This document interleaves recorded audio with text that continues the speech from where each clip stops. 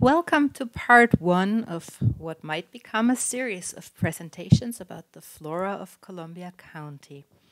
With these presentations, I would like to begin sharing with you some of what I have learned about the wild plants that surround us. Today, after a brief introduction into the history of my own explorations of the flora here, I will review some basic botanical concepts that are useful when trying to identify plants and that help you see some of the patterns in the plant world. And then after that, I will just introduce you to some examples of spring flowering plant families. We will talk about lilies, mustards, buttercups, arums, and violets.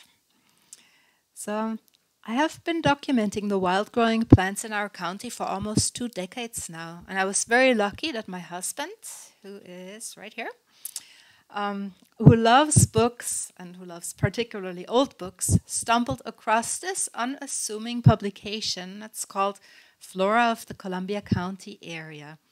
It is based on field observations that were made in the 1930s, but the book was not published until 1958. And again, thanks to Conrad, we found out that the author, Rogers McVaugh, who had become a professor of botany at the University of Michigan in Ann Arbor, was still alive, enjoying emeritus status at the University of North Carolina in Chapel Hill. And a year before his death at the age of 100, we got to visit Rogers and hear his tales of botanical explorations in Columbia County more than 80 years ago. His flora became the basis for my own study of the plants in our county. When you open that book, it seems like a very dry and technical document, but it is a treasure trove of information. For the more than 1,200 plants that Rogers found during his studies, he gives detailed accounts of their habitats. For example, with the yellow lady slipper, he says it lives in rich, often calcareous woods. How common or rare the plants were. Here he says it was frequent. And for a lot of the plants, he even gives specific locations where he has found them. Starting with this baseline and complementing the information with more recent records gleaned from the New York Flora Atlas, which is an excellent online resource, as well as our own observations, we created a digital checklist of the plants of Columbia County, which has one row dedicated for each species of plants that we know occur here. The list currently contains 1,554 plant species and can be viewed and downloaded from our website. Here is the link. At the end of the presentation, I will show a resource page where all these links are given one more time, so you can always go back to that and pull them from there. So our checklist includes for each plant the botanical family it belongs to, its scientific name, the common name, whether the plant is native or not native in our area, or whether it's considered an invasive species, how common or rare it is nowadays, according to our own observations, at the county level, at the level of the Hudson Valley, and at the level of New York State, what our best guess is about the trend of its population, whether it's declining, whether it's the same as was Rogers observed in the 1930s, or whether it's actually increasing, like some of our invasive plants. And then we also included some of the information from the flora of Columbia County, how rare it was then, and what habitat Rogers associated with the plant. And then there's also information about the life form of the plants. So this format then allows us to sort all the plants by different criteria, or you can go in and you can look at all the plants in a certain plant family that we know occur in Columbia County.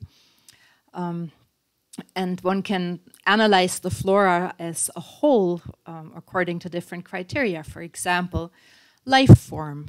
We can tally up and see how many of the plants in Columbia County are herbaceous perennial species. And we see that almost half of our species are herbaceous perennial or biennial plants. We can see that almost a quarter of our species are graminoids, that means grasses and sedges. Around, a little bit more than 100 species are trees, 150 are shrubs, and so on. So one gets an idea of what our flora is actually composed of.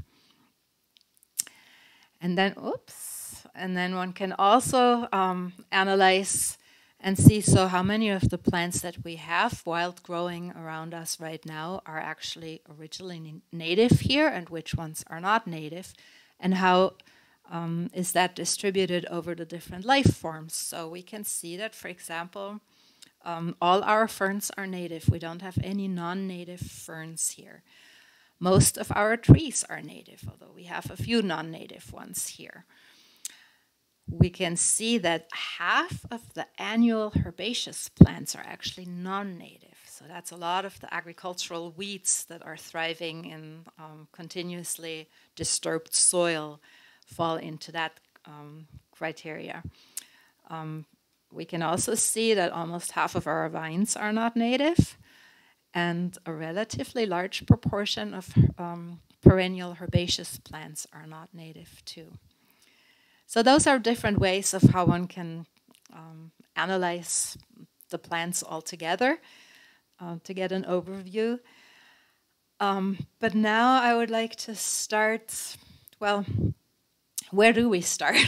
Introducing you to some of the plants that are actually out there. So if you want to get familiar with some of the species, their sheer number can easily feel a little overwhelming. And so one way to try to approach this is to look at bite-sized groups of plants that have certain similarities that make them recognizable as a unit that's different from all other green things out there.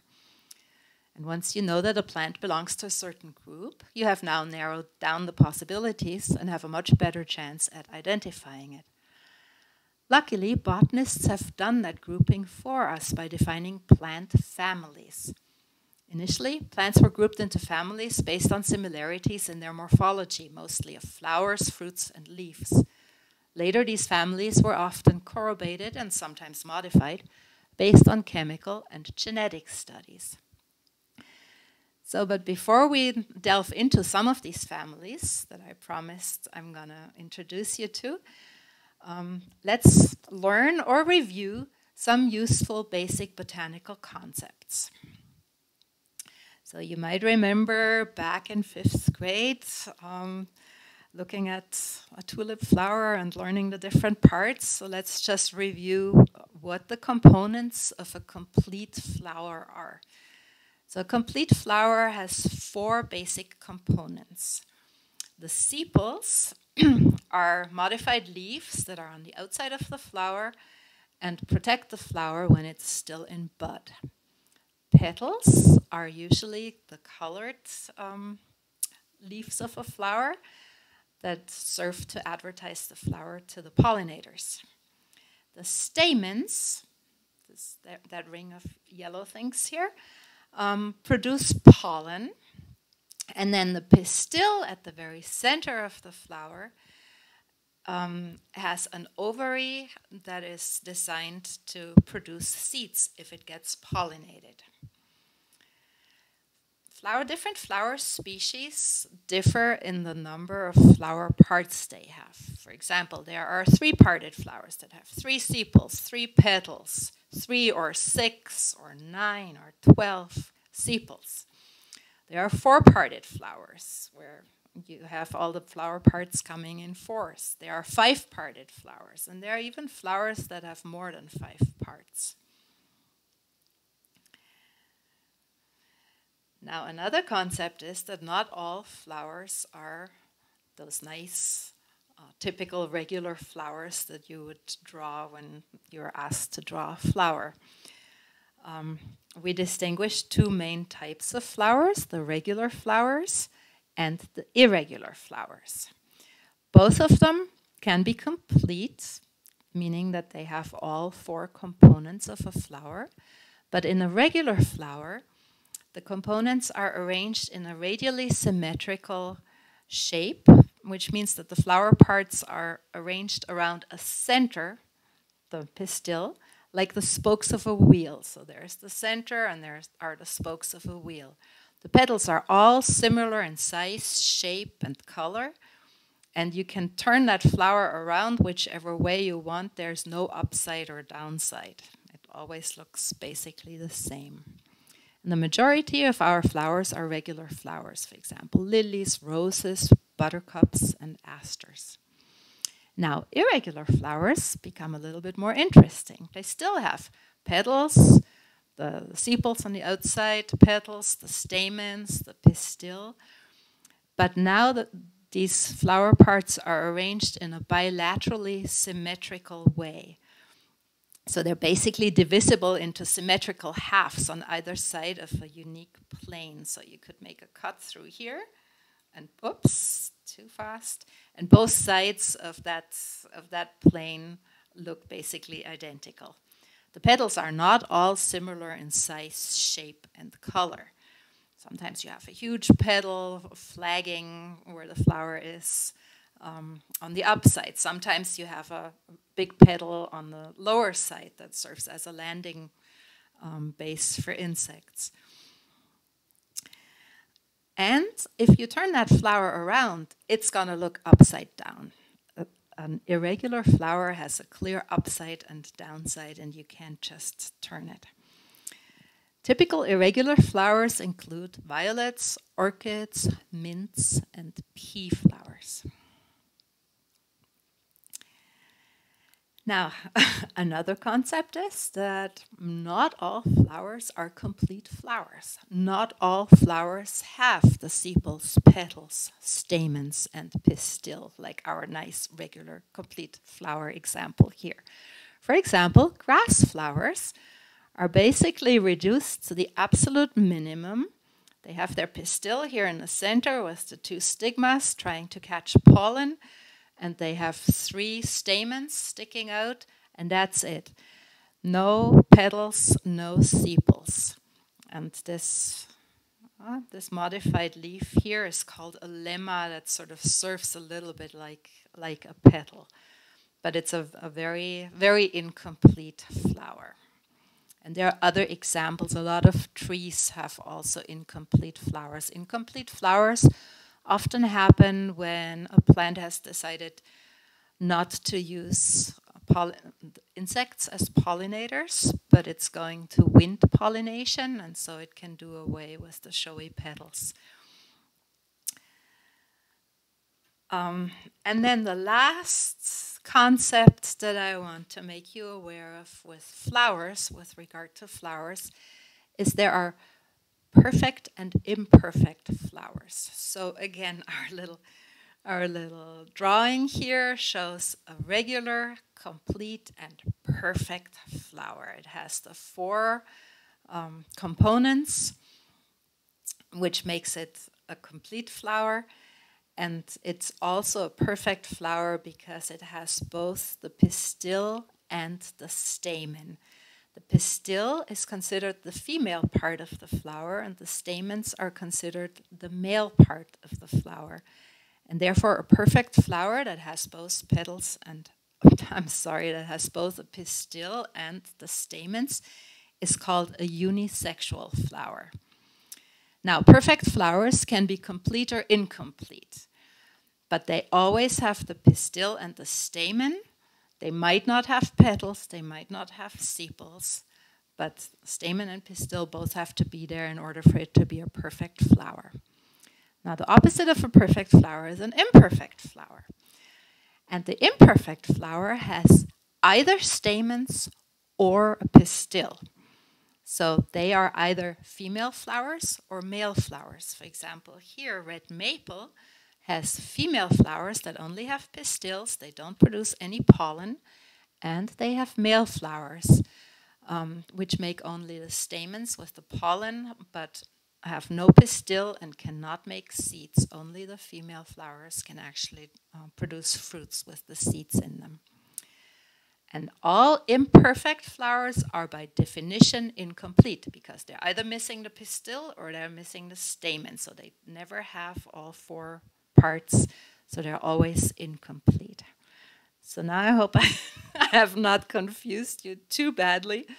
But those are some of the terms that are used describing different flowers. And it really helps seeing those patterns out in nature and inspecting flowers and trying to find the different parts and figuring out if they're complete or incomplete flowers or perfect or imperfect. And we will see some of these examples.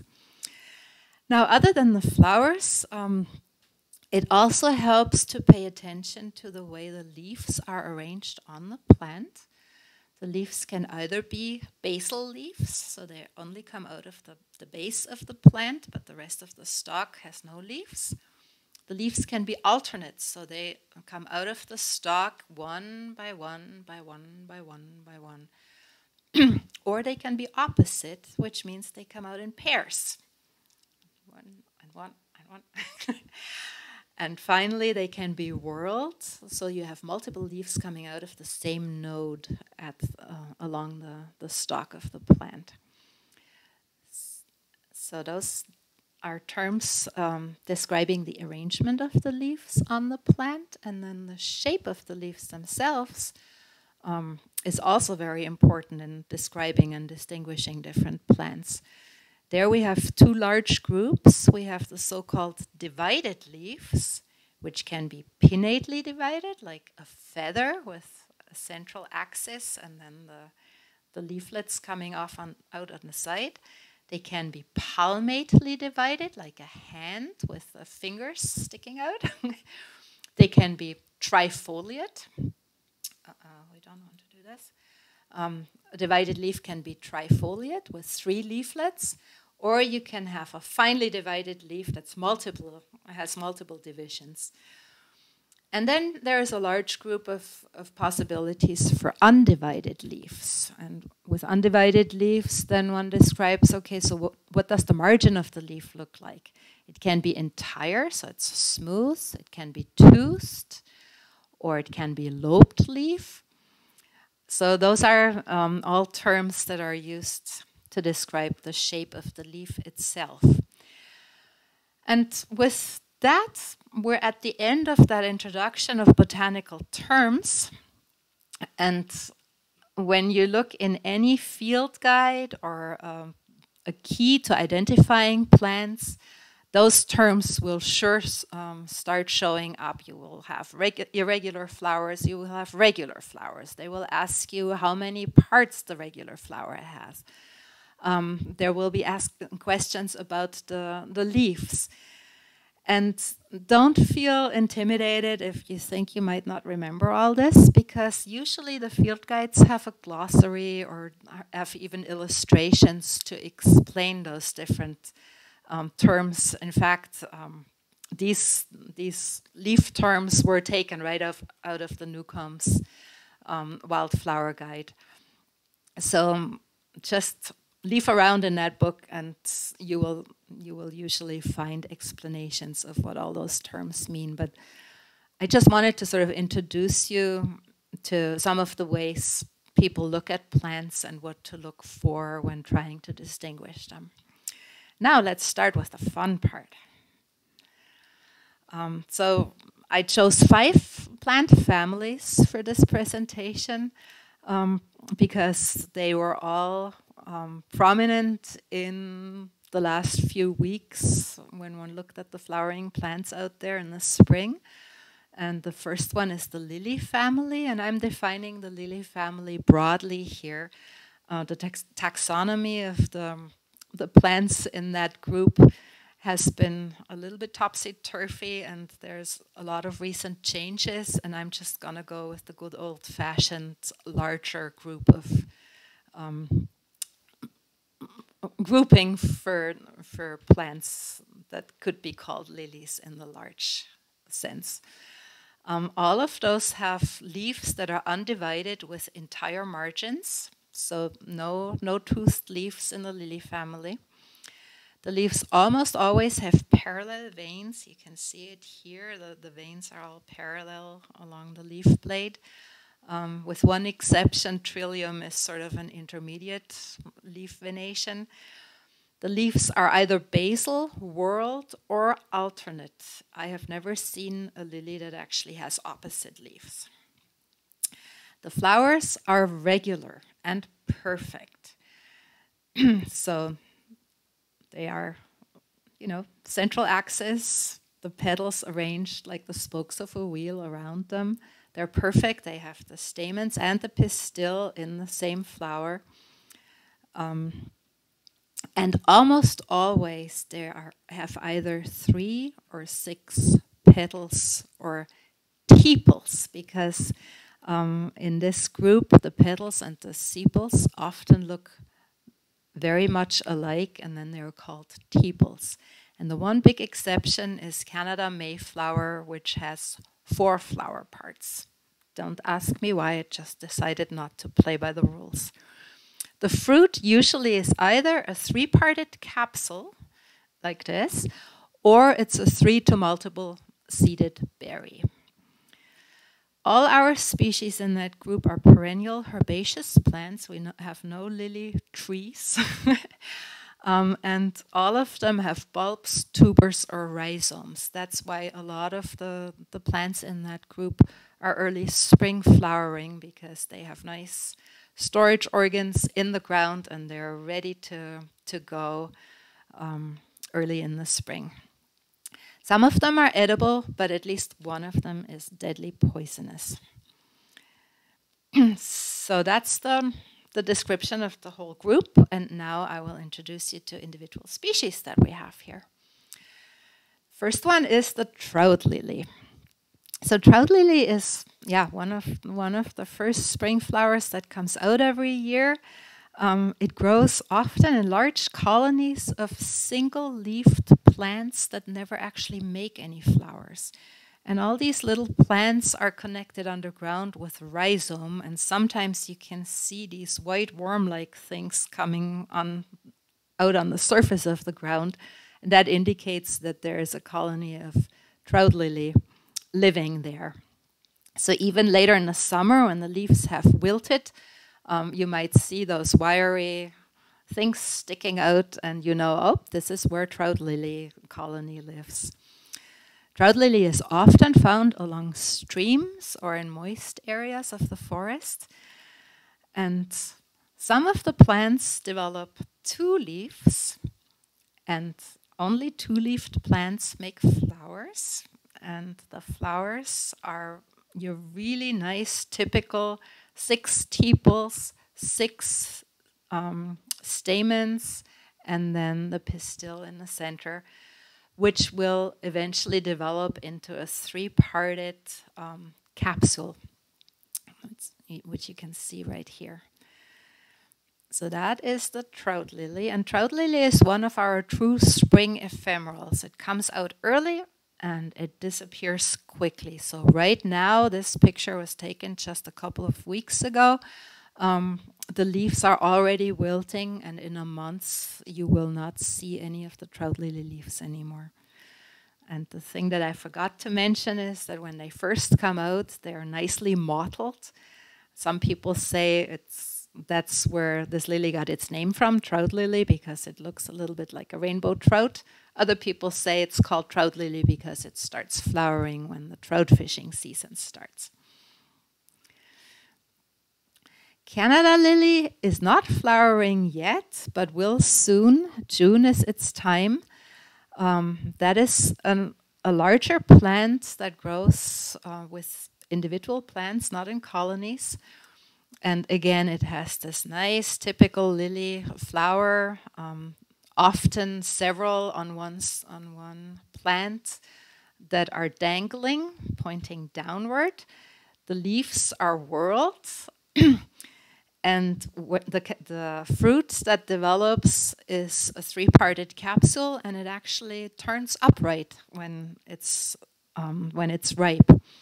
The habitat of Canada lily is both floodplain forests. One beautiful place to find them in our county is in the Lewis Swire Preserve, the boardwalk that goes through a freshwater tidal swamp forest. And there you can see the Canada lilies flowering mid to end June. Another place where we sometimes find them is old fields, moist old fields. One problem that the Canada lily and some other lilies have is the scarlet lily beetle, a beautiful bright red little beetle that unfortunately got introduced and loves to eat native and garden lilies alike. The wood lily, closely related to Canada lily, has a different gesture. Its flowers actually are upside up, cup-shaped. It also has the whorled leaves. The habitat is a little bit different. It's more found in drier areas. We usually see it more in the eastern part of the county, like at Steepletop in the old blueberry fields there, or sometimes suddenly you stumble upon one in the forest in the Taconic State Park. It's not a common plant at all, and it makes that very similar three-parted capsule as its fruit. They also flower later. They have not flowered yet. They will flower in June. Next are the bellworts, which you might have seen. Again, early spring flowering plants. We have 3 species of them. One is called the perfoliate bellwort because it looks as if the stalk is actually growing right through the leaf, or the leaf is growing around the stalk. Bellworts are when they flower, when they're large enough to flower, the plants are always branched. So there's one twig of it, and there's the other one, and this is where the flower was. They have only one bell-shaped flower, and that develops into a 3-parted capsule. And that makes it different from the Solomon seals, which it otherwise looks very similar to. Here's the sessile-leafed bellwort. Similar principle as the perfoliate leafed, but the leaves are sessile on the stalk and not growing around it. And then there's another species, the large-flowered bellwort, which I'm not sure I have ever seen, but it shows up on the lists, and it supposedly likes really rich forest areas. Another one that's a little bit similar to the Solomon seal, but it's not Solomon seal because it's also branched. Here you can see another branched plant. This one is called twisted stalk. And the more common one of the 2 species is the rosy twisted stalk, which has a hairy stem, and its leaves are sessile on the stalk. There is supposedly, and again, I have never seen that plant, a clasping-leafed twisted stalk, which is not hairy, and where the leaves would actually clasp the stem a little bit like in the perfoliate bellwort. Now, the rosy twisted stalk has several bell-shaped flowers, one in each leaf axil, very similar to the Solomon seal. Again, this is not a common plant. Again, we usually see it in the eastern part of the county, like at Bash Bish. Up in New Lebanon, we came across one at some point. And now comes the Solomon seal, which is much more common. Supposedly, we have 2 species here. Both of them have these dangling flowers underneath the leaves. The leaves are alternate, coming out of the unbranched stalk, and they will turn into dark berries, not those 3-parted capsules of the bellwort. And I think that the more common one that we have here is the hairy Solomon seal, although it's not often very hairy. And then the so-called King Solomon seal is, I think, a much sturdier plant that I see sometimes closer to the Hudson, but I'm not 100% sure with the distinction of those two. And I wouldn't be surprised if there's some hybridization happening as well. And then come the Myanthemum species. Oops. One of them is Canada Mayflower, which is in bloom right now. Very similar to the trout lily, it makes these colonies of one-leafed plants. And only when the plant is strong enough to produce two leaves, it also produces its flowers. And the flowers are at the tip of the branch, small. As I said, they are four-parted, not six-parted like in all other members of the lily family, and they will develop into little red berries. And then closely related to the Canada Mayflower are the Solomon seals. The false Solomon seals. We have two species of false Solomon seals here, the regular false Solomon seal and the starry false Solomon seal. The regular false Solomon seal is the one that you are most likely familiar with. So it looks like the Solomon seal in the forest, but it has its flowers at the tip of the branch in a branched inflorescence, and then that develops into red berries. And this is a relatively common plant in upland forests.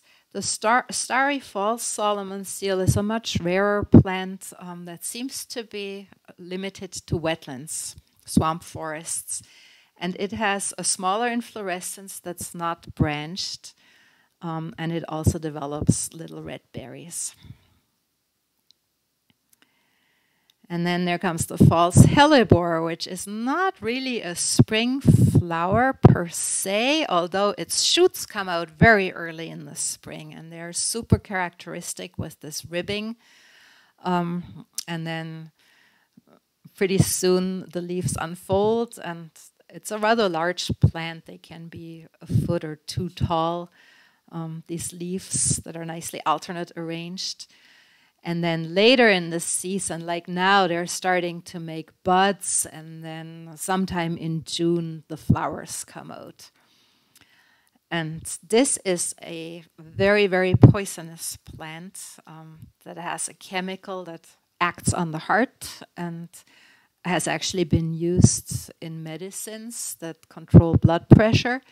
But eating a false hellebore can actually kill a person, and it can kill a sheep or a cow.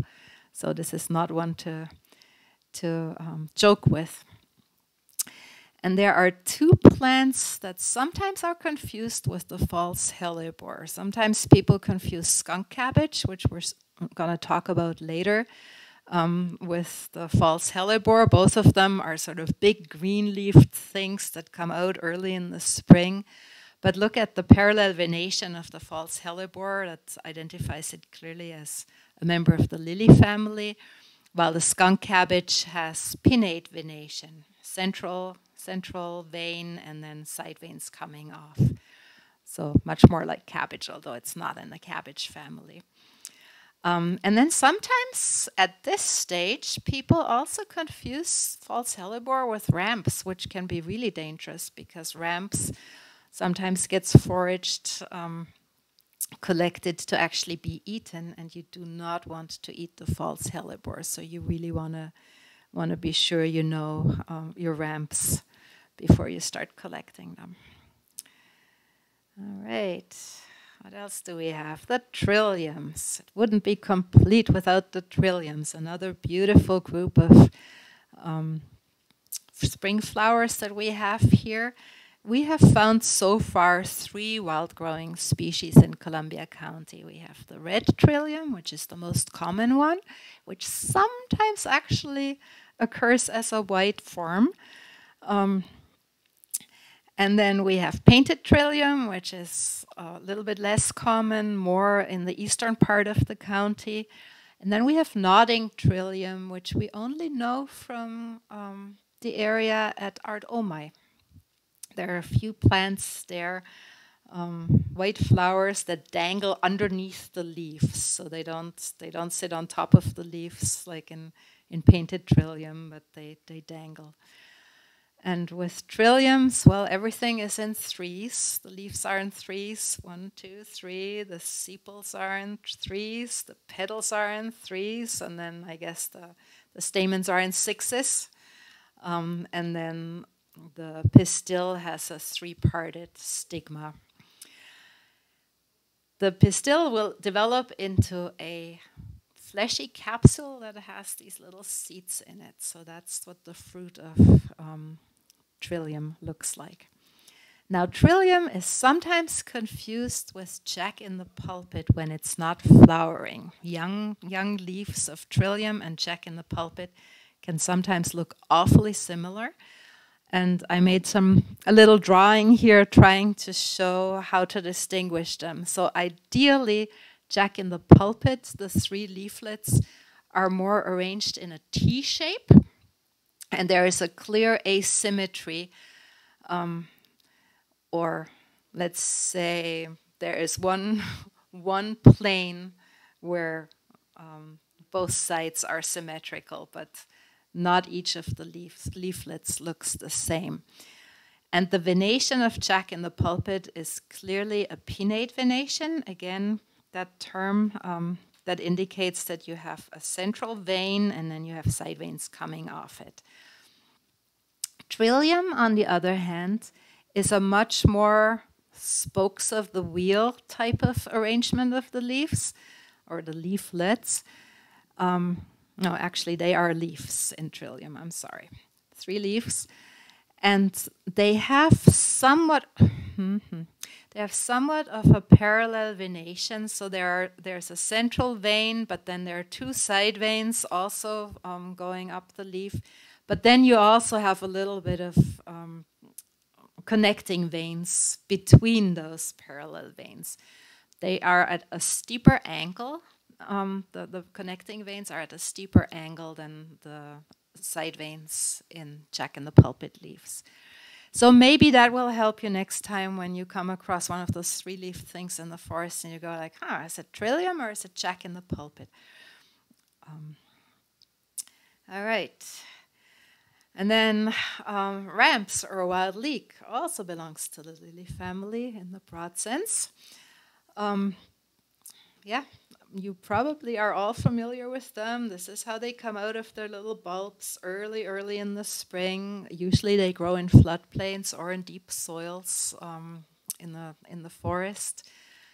And then they make unfold their leaves. Sometimes in a colony you can see the old fruiting infructescence from last year still sitting around. This is what it looks like, black berries. So these were formed the fall prior to the young leaves coming out. And then what happens is, if they don't get harvested, they will wilt, and then the flowers come out. So you will never see a ramp flowering while the leaves are still green and happy. The leaves wilt, power gets pulled back into the bulb, and then a second push happens and the flowers get produced. This is the flower of ramp, and this flower then, builds or develops into these black seeds that then stick up out of the ground for the rest of the season, through the winter. Sometimes you can see them with snow on them. And then the next spring, the leaves start coming out again around them. A word about foraging for ramps.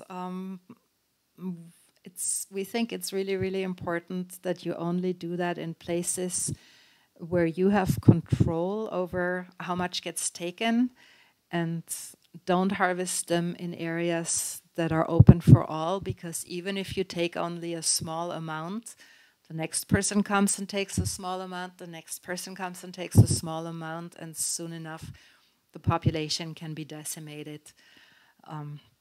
So it's really important to find somebody who has a nice patch who allows you to come and harvest, but don't harvest it in public areas because a lot of colonies of ramps have been decimated by everybody taking just a few of them. And also only harvest the leaves, don't pull the bulbs out, because a ramp plant from seed to flowering takes 7 years. So it's a long process for them to become mature.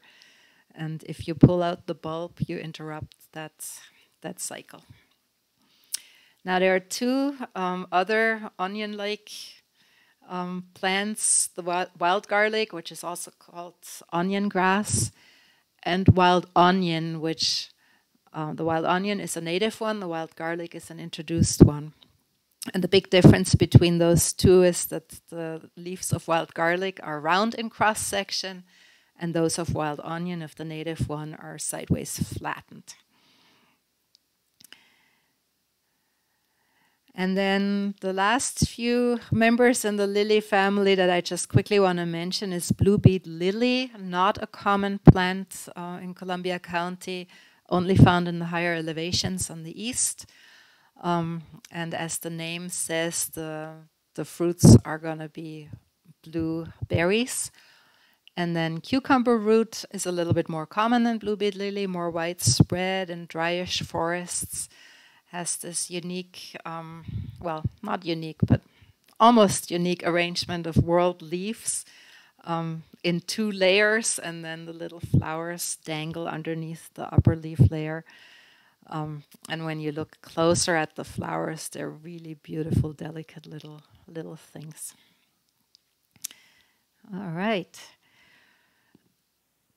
Our next family is the mustard family. Now that is a nice, compact family where everybody plays by the rules, and the similarity between the plants is really quite consistent and very satisfying. So the leaves are always alternate and or in a basal rosette. Many of the members of the mustard family have basal rosettes, as well as the leaves going up the stalk to the flowers.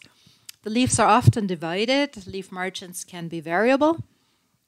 The flowers, however, are almost regular and always perfect. So they always have pistil and stamens, and they always have 4 petals and 6 stamens. So there's a little bit of an off thing in there.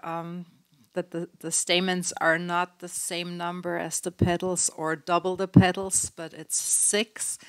That's why they're almost regular and not perfectly regular. The fruit is a so-called silique, which is a dry, elongated capsule that separates at maturity into 2 segments, leaving a persistent partition that bears the seeds. So the fruit, here it would be attached, nope. Here it would be attached to the plant, and then this is the partition that stays in the center that bears the seeds, and these are the 2 halves of the capsule, the 2 segments that open up. And that's the basic model that comes in a variety of shapes and sizes, but it's always there in the members of the mustard family. They are perennial or annual herbaceous plants. Again, we do not have any trees in the mustard family. And they include many cultivated crops like mustard, like canola, like horseradish, like cabbage, broccoli, cauliflower, Brussels sprouts, you name it. It also includes a lot of agricultural weeds, and there are some native species, and some of our worst invasives are also members of the mustard family. So a lot to get to know there. This family includes a lot of edible species, and I do not know of any poisonous species in that family. So the first one you're probably all familiar with is the garlic mustard, an introduced, very, very invasive species. And it was probably intentionally brought here by early settlers because these basal rosettes um, of this biennial plant. These are the first year plants that overwinter, the rosettes, and they are one of the first green plants in the spring, and they're totally edible, and so people like to have them around as pot herbs. The little seedlings that actually grow from the seeds are also visible early in the spring. So these will grow during their first year into this. They will stay over winter like that, and then the second year they'll shoot up and produce the flowers, which are nice 4 petals, 6 stamens, 1 pistil that develops into the silique. Here's that long, narrow silique, which eventually will split open with 2 segments, and you have the partition in the center with the seeds on it. So that's the garlic mustard, and it can especially floodplains, rich forest areas. It can really create monocultures and exclude native plants from the area. Often sharing the habitat with garlic mustard is Dame's rocket, another member of the mustard family.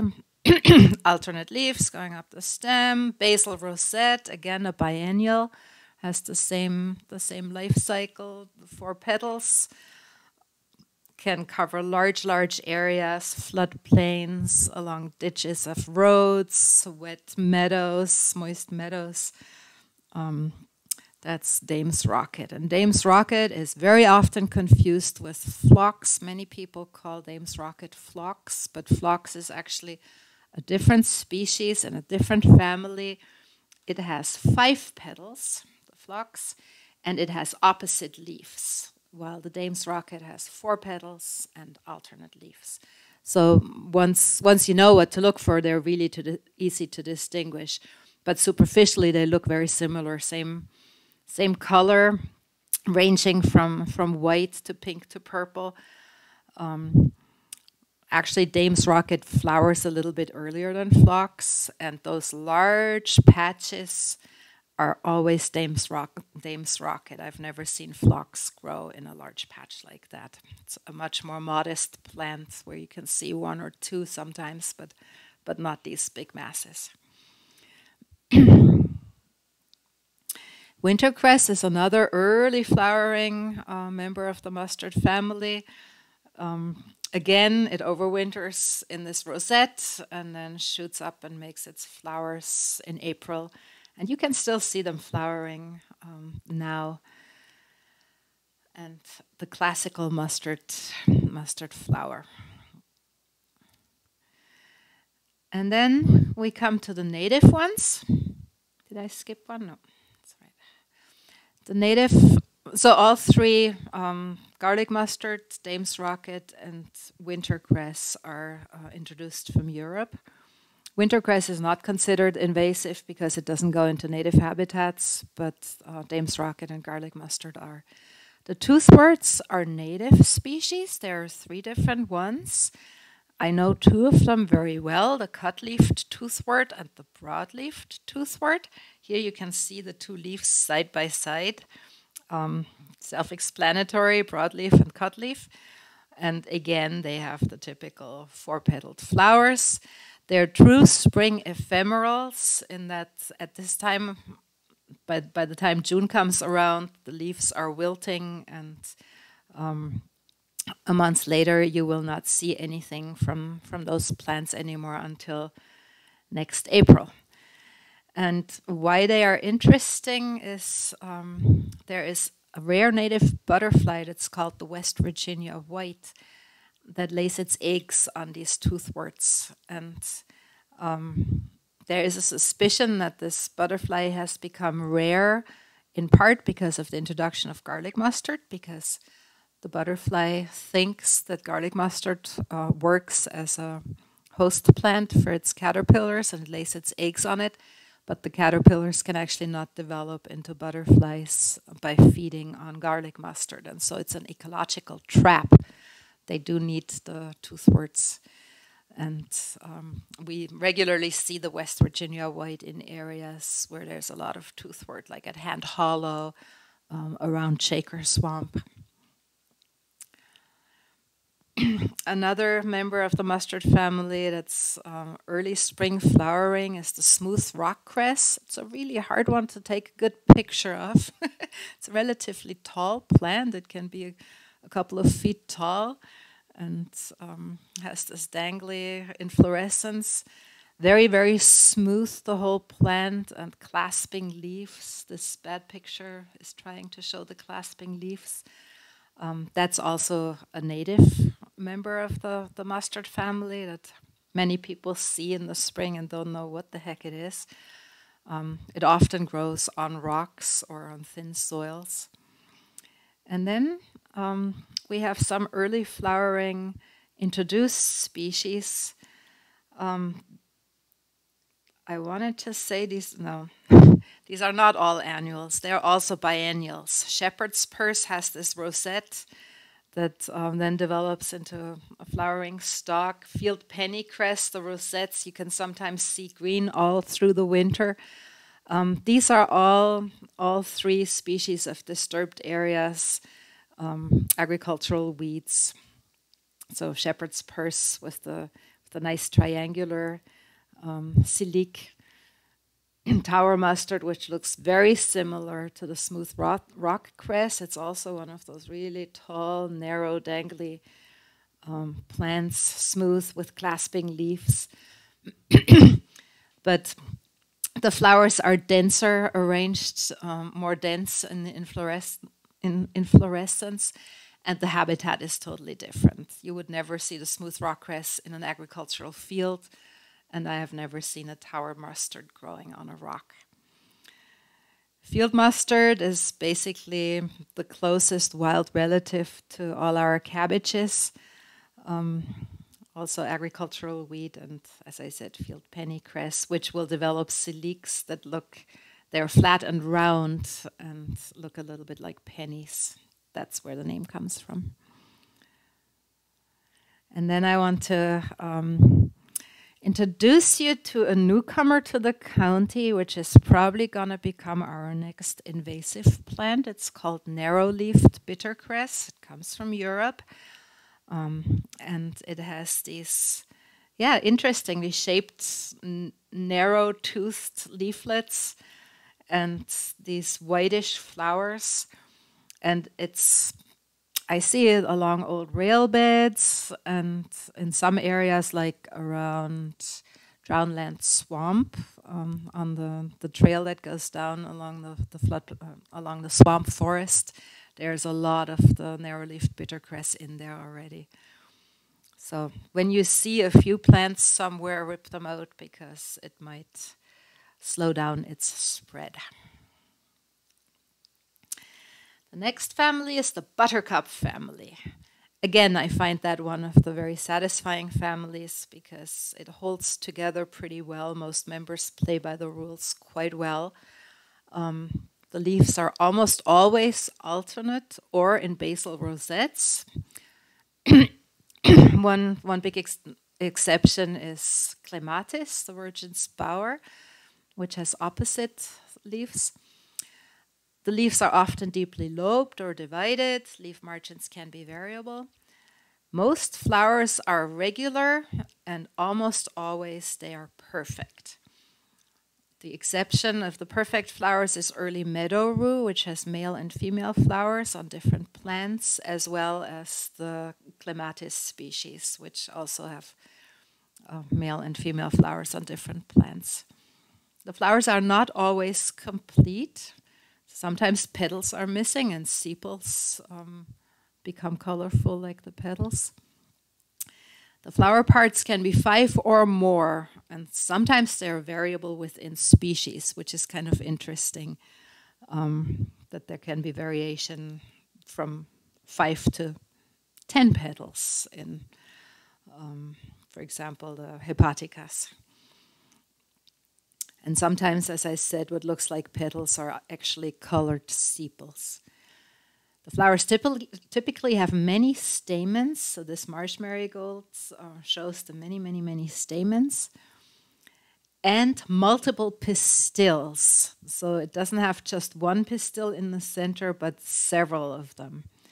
And then each of those pistils develops either into an achene, which is a one-seeded dry fruit that does not pop open, or a follicle, which is a multiple-seeded dehiscent dry fruit. So this is an example of follicles of the columbine. So each of these fruits has several seeds in it, and they will split open and release the seeds when they're ripe. Sometimes the fruit is a berry, very rarely.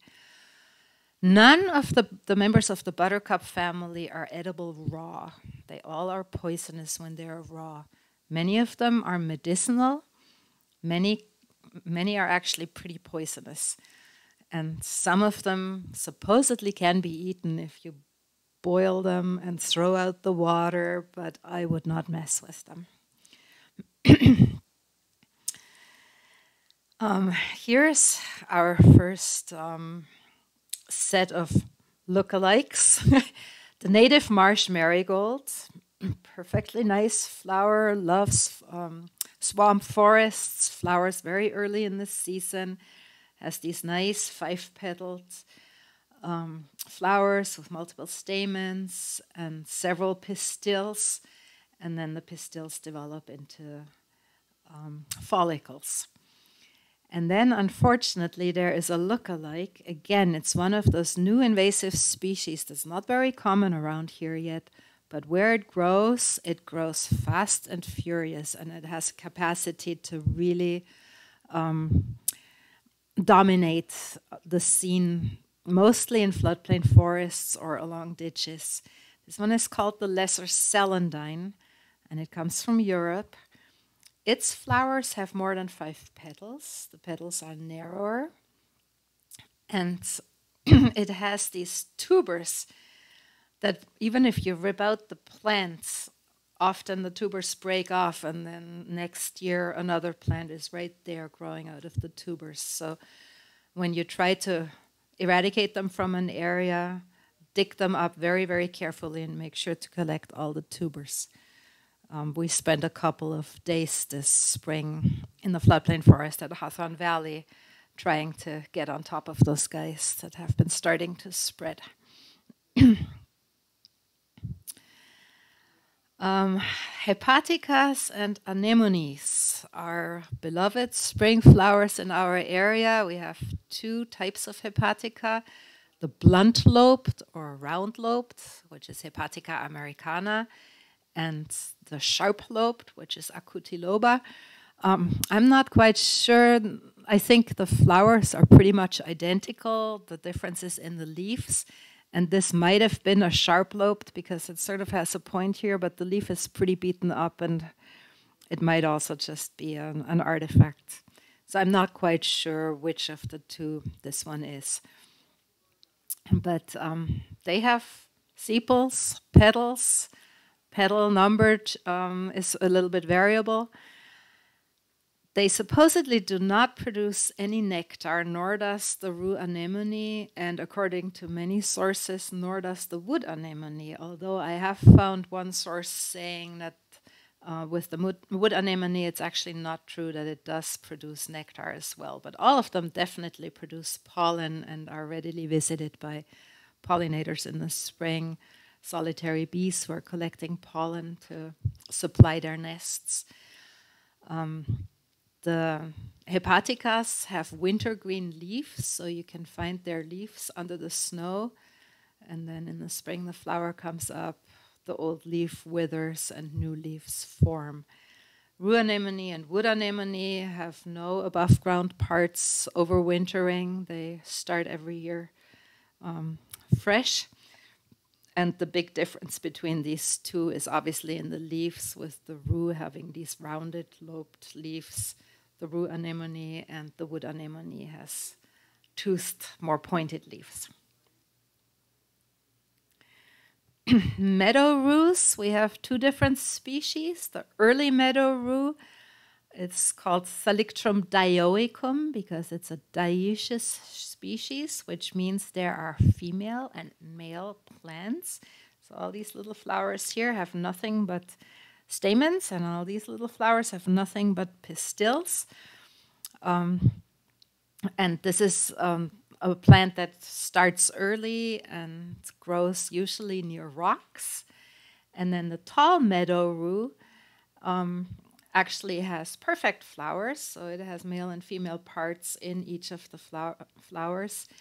And it's a much taller, more robust plant that grows usually near rivers or in wet meadows and comes out later and flowers in June. And then wild columbine belongs to the buttercup family too. So that one became a little bit creative with its flower. It's a regular flower, it's a perfect flower, but it sure has some special features. It has like these deep, deep, deep tubes where the nectar is provided at the very, very tip, so only very long-tongued pollinators or, of course, the hummingbirds come and reach into those tubes to get the nectar. And then, as I had shown already, the fruits are follicles that then pop open and reveal their shiny black seeds. And columbines are also real artists in terms of where they grow. They're usually sitting right on rocks. Very nice plant. And then there's another columbine that sometimes pops up in gardens or along roadsides.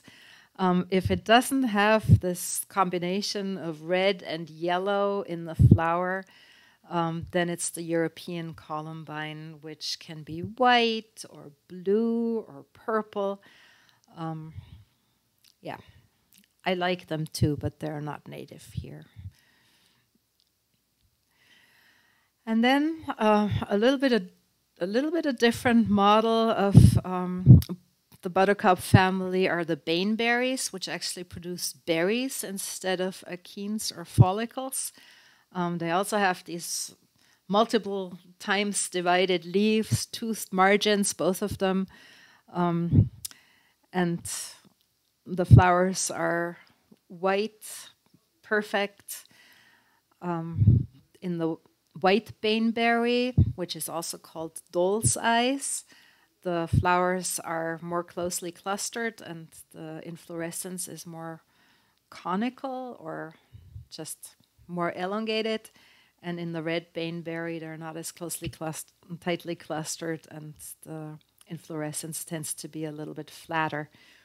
And then, of course, the red baneberry makes red berries, and the white baneberry makes white berries, and they're called doll's eyes because of that dark dot that looks like a pupil. And then there's a third one in the genus Actaea, which is the black cohosh, which we have never seen in Columbia County, but supposedly, at least it did occur here, and it might still be hiding out some places. And then finally, there's the virginsbower. So that's a vine in the buttercup family. And this one is unusual in two respects. It has opposite leaves, the only member of the buttercup family that I know of that has opposite leaves. And they are trifoliate, so they have 3 leaflets, each leaf. And the flowers are imperfect flowers, with the female flowers having the pistils and some rudimentary stamens. They're not functional, they don't produce pollen. And then the male flowers with the actual stamens. And then the female flowers develop into these nice fuzzy seed heads with the follicles with their hairs attached to fly off. And then there's a very rare, so this, the virginsbower is a common plant in wetlands, open wetlands. And then there is a rare cousin, the purple virginsbower. Again, I have never seen it.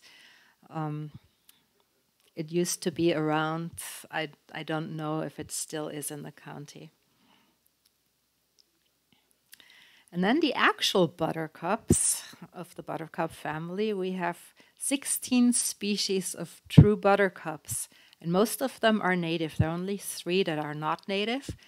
And the one that flowers first of the year is usually the kidney-leafed or small flowered buttercup. Look at that cute little flower.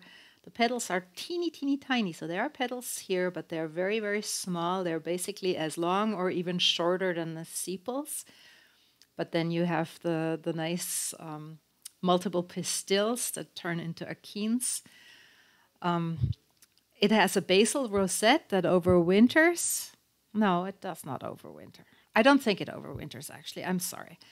It comes out early in the spring, and sometimes it sort of looks a little bit like a violet or maybe garlic mustard, but the leaves are a little bit tougher and a little bit smoother than violets or garlic mustard. And then when the flowering stalk develops, the leaves higher up have a completely different shape. You can see they're narrow and toothed. So there's quite a variation in leaf shape in the kidney-leafed buttercup. Another native buttercup with very small flowers. Look, there are the petals, tiny, tiny petals, much shorter than the sepals. This one is the hooked buttercup. It's also a native one of our woodlands. It grows tall, like knee-high.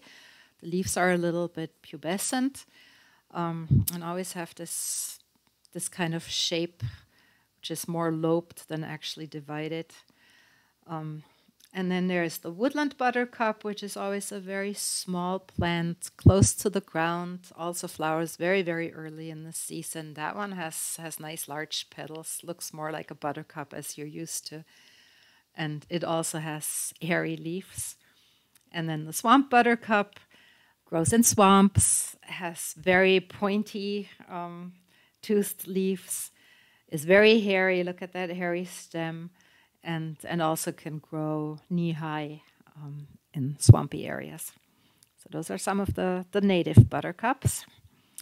And then here are 2 examples of the introduced European buttercups that are mostly meadow species that are also flowering early in the season. We've seen them come into flower like in mid-May. There's the bulbous buttercup and the tall buttercup. And one can actually distinguish them, although they look very, very similar. The bulbous buttercup, can you see how the sepals are sort of bent down below the petals? That's very characteristic of the bulbous buttercup, while the tall buttercup, the sepals are upright, attached, or not attached, but right adjacent to the petals. The other difference, even if you don't have the flowers, you can distinguish those 2 species by their leaves. The tall buttercup has a palmately lobed leaf, and the bulbous buttercup has actually a divided leaf where the central leaflet has a little stalk here. So actually, I think I made little circles where the differences are. So that little stalk could never be a tall buttercup because the middle leaflet in a tall buttercup does not have a stalk. On to our second to last family, the arum family. So that's a mostly tropical family. Your philodendron and your flower pot belongs into that family. They have a very unique flower arrangement with tiny flowers at the base of a fleshy column that's called the spadix. Like this one here is the spadix, and right there at the base are the little flowers. And the spadix is often hooded or flagged by a bract that's called a spathe. So no petals and no sepals on those flowers, but they have the spadix and the spathe. The flowers are regular, they're incomplete. As I said, no petals, no sepals. And in some species they are bisexual, and others they are male and female flowers separate. Some of these plants are medicinal, like sweet flag, but some are also pretty poisonous, like jack in the pulpit and skunk cabbage. So let's start with skunk cabbage, which is a favorite of a lot of people. Skunk cabbage, actually, the shoots of skunk cabbage sometimes develop late in fall and are actually above ground in the winter. You can find them in the snow. But then in the spring, they quickly develop their spathe with the spadix inside and the little flowers attached to the spadix. And then pretty soon after the flower comes out, the big cabbage-like leaves develop as well. And they can cover whole swampy areas like this with their leaves.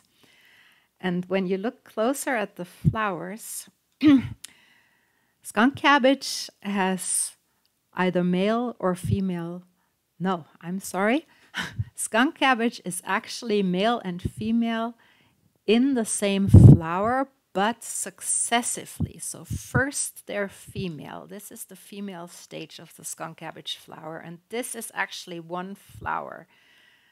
The petals and sepals have sort of fused to fleshy somethings that surround the pistil. Let's see, there's the pistil. And the plant first goes through this phase of being receptive for pollen coming from another plant. And then when they have been pollinated, when the flowers have been pollinated, then the stamens develop and the plant becomes functionally male. And then the seeds develop into this really ugly looking fruit that reminds of some medieval weapon, which eventually breaks open, and you can see the seeds inside there. And the seeds are eaten by partridges and grouse. A lot of birds eat those seeds.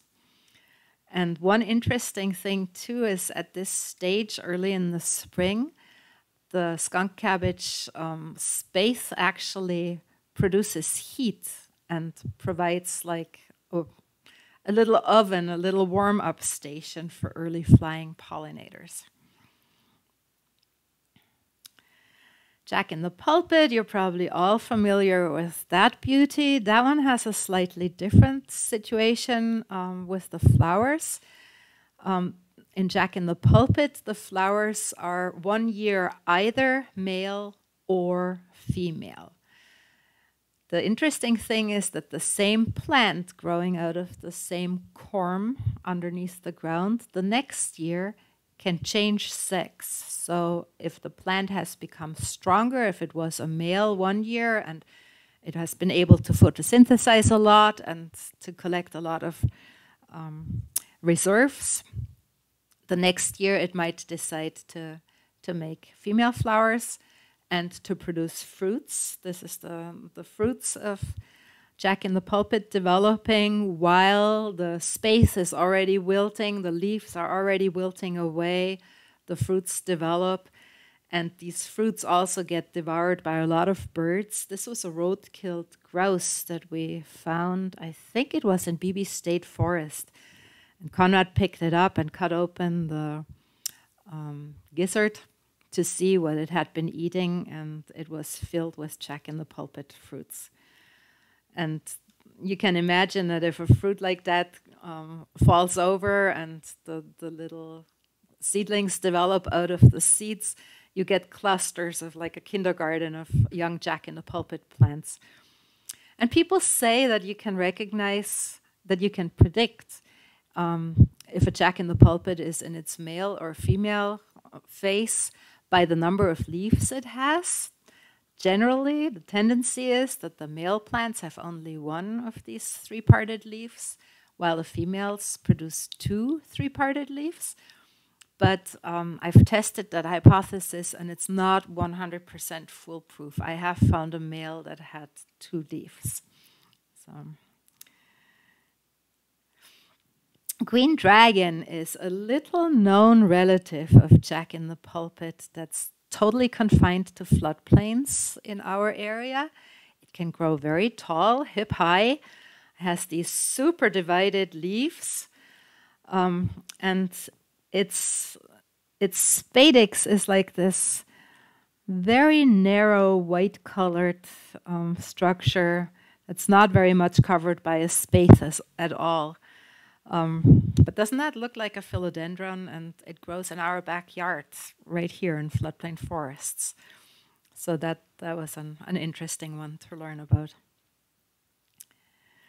And then here are some other examples of native plants in the arum family. Sweet flag, I've already mentioned, a medicinal plant. You can make tea out of the leaves, and it calms the stomach. It smells very good too when you crush the leaves. This one grows in marshes. The wild calla, once in a while we see it in a floodplain forest. No, in a swamp forest. It's not a very common plant at all. Golden club is actually state rare, only grows along the Hudson on tidal mudflats. And then the arrow arum is a little bit more common. There are nice colonies, for example, at Drownland Swamp. But yeah, these are these exotic-looking, almost tropical-looking plants that actually do occur in Columbia County in the wild. And then I want to close with the violet family, another favorite group of spring flowers, relatively easily recognized as a group. A little bit trickier to actually distinguish the different species, but I hope I can show you a few tricks to help you nail down at least some of them. In general, they have irregular but complete and perfect 5-parted flowers. So male and female parts are there, petals are there, sepals are there, but they're irregular. The petals are not all the same. You have the landing pad with the little landing strips guiding the pollinators towards the nectar and the pollen, and then the side petals and the upper petals flagging advertising the flower. The leaves are often, but not always, heart-shaped. And then there's a trick that's good to know for violets. There are some species that are caulescent. That means they have a stem out of which leaves grow, and out of which at the top the flower grows. Then there are some other violet species that are acaulescent. That means they only have basal leaves, and the flowering stalk is naked. It does not have any leaves coming out of the stalk that bears the flower. And that's a good distinction to know of, because then you can sort of separate the groups of species into two groups. Typically they flower in the spring, but many species can actually flower again in the fall if they have not been pollinated and were not able to produce seeds. Also, a lot of them have a backup system of underground flowers that they never open. They can self-pollinate and produce seeds just under the ground, and they're called cleistogamous flowers. And the fruit of violets is always a 3-parted capsule that pops open, and their seeds, as those of many other spring flowers, have little fatty appendices that are called eliosomes that are very attractive to ants. And so ants carry the seeds away, carry them close to their nests, and with that disperse the violet seeds. We have 22 species of violas, plus one very rare plant, the green violet, which belongs into a different genus, but in that same family. And I, again, have never seen that one, so I can't tell you much about that. But let's look at the violas, the actual violets, in a little bit more detail. So the one that you're probably most familiar with is the common blue violet. It's acaulescent, not stemmed. Each leaf comes out of the ground on its own. Each flower has a naked stalk. The leaves are nice, heart-shaped. And the flowers are usually a dark blue. They can be a little bit lighter blue, and very once in a while you see a white one.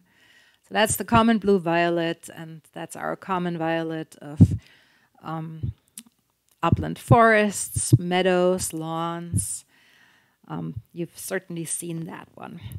Now, marsh violet is very similar to the common blue violet, also acaulescent, also heart-shaped leaves, but the flower stalks tend to be a little bit taller, so the flower stalks always stick up quite a bit above the leaves.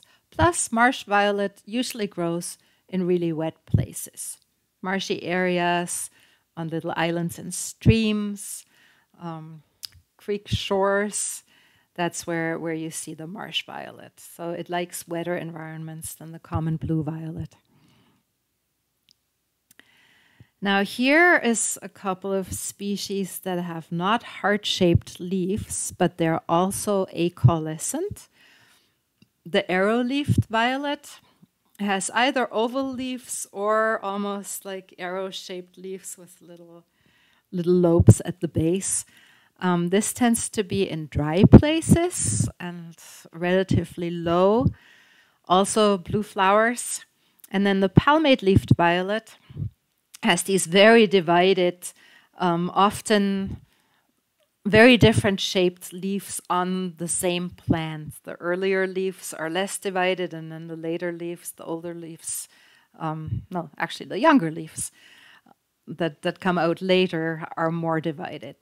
So very, very non-violet-like leaves, but it also has blue flowers that grow on stalks that don't have any leaves attached. They are acaulescent. Now this is a pair of also blue violets, but these are caulescent. So these have a stalk with leaves coming out of the stalk, and then at the top is the blue flower. And we have two species that follow this model. One is the dog violet and one is the long spurred violet. Both of them have a spur at the end of their flowers where the nectar is hidden. Only the long spurred violet has a really long, narrow spur. I mean, when you see those, you know which one you're looking at. And the dog violet has a spur, but it's a little bit shorter and more rounded. The long spurred is the much less common of the two. It tends to be in areas that have a lot of calcium in the soil. The dog violet is often in wettish areas, swamp forests.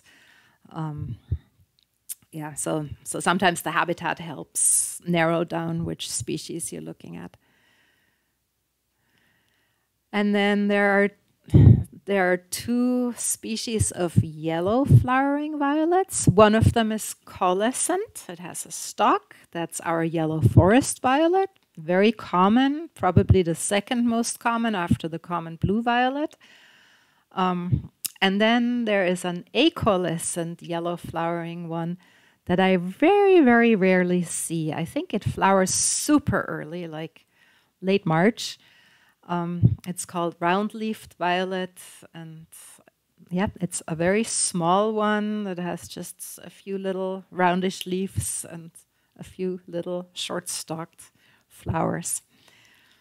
And then there are a few white flowering violets. One of them is caulescent. That's the Canada violet. That's easily the tallest of our violets. They can almost be knee-high, a nice patch like this. Very specific to calcium-rich soils. So we don't have a lot of places where Canada violet grows. And the flowers are beautiful. They are white, but they have purple nectar guides. And the back side of the petals are actually purple. So there's a nice variation there. And then we have a couple of species of acaulescent white violets that are a little bit tricky to distinguish. As I understand it, the sweet white violet is the more common one that grows in upland forests. And then the smooth white violet likes wetter areas. So it's around seeps, the shores of beaver ponds. But sometimes I see one of those acaulescent white violets, and I'm not 100% sure. Supposedly there's also difference in the leaf shape. I believe the sweet white violet has supposedly more pointed leaf tips, but look how round this one is, and the smooth white violet is supposedly more rounded, but there seems to be a lot of variation there. Yeah, and that brings us to the end of all our flower pictures and gives you the resource page. My email is claudia@hassanvalleyfarm.org. I'm happy to answer questions, to look at pictures of flowers that you find. I'm always happy to receive interesting things, to learn more by seeing what other people have seen. Our website is hvfarmscape.org. And it's a great resource for all sorts of organisms in wild creatures in Columbia County. There's something about butterflies and dragonflies and ground beetles, but also specifically about the flora. And there's more resources there. And of course, there's the checklist of the flora of Columbia County. So that's the link for that. And I also want to point you to 2 web resources by other organizations. The New York Flora Atlas of the New York Flora Association is a wonderful resource where you can look up plants and you can get distribution maps of where the plants are known from within New York. They have good information about habitat affinity for plants. And then Go Botany is the website of the Native Plant Trust, the former New England Wildflower Society out in Massachusetts. And I like that website a lot because it really makes a point of trying to show all of our wild-growing plants in different stages. So when you go on the website and you type in a plant species, it shows you a whole set of images of that plant at different stages in its life. And then some books that I like a lot and would recommend as resources. The Spring Flowers of the Northeast by Gracie Carroll. It's a lot of wonderful information and beautiful, beautiful pictures of the spring flowers. Then, of course, Rogers McGraw's Flora of Columbia County. That one is still available for a very cheap price at the New York State Museum.